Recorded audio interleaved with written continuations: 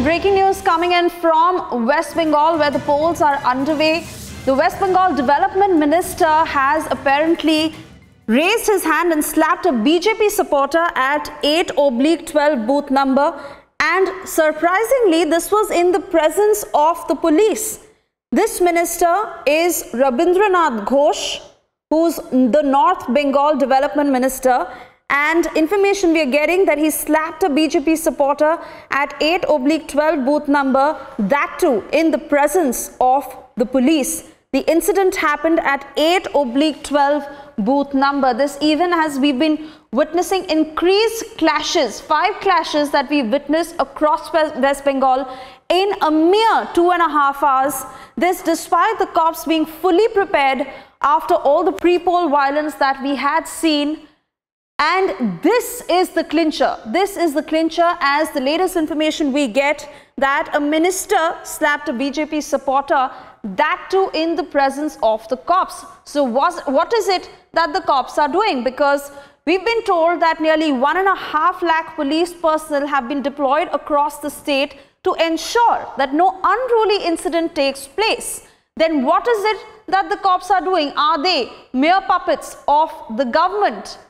Well, we're trying to get in touch with my colleague Amita, who will join us in just a bit with all the latest details on this very breaking information that we're getting at this point. But to reiterate to our viewers who've just joined us on this broadcast, a minister who slapped a BJP supporter at a booth, that too in the presence of the police. Hours after voting ended in Karnataka, JDS Chief Ministerial candidate Kumaraswamy has flown to Singapore. The JDS party workers on record have said that he has gone for treatment. However, on further probing, revealed he has gone there to hold political meetings. Delhi police will file its final report for the Sunanda Pushkar's death before the Supreme Court today. Delhi police in its affidavit filed in the Apex Court on April 26th had said that the draft final report has been sent for legal scrutiny.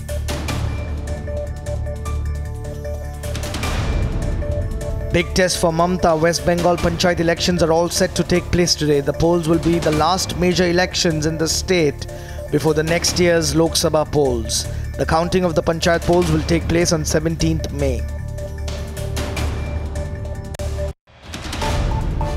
Maharashtra ATS have arrested a 32-year-old man who was allegedly planning a terror attack in Maharashtra and other parts of the country.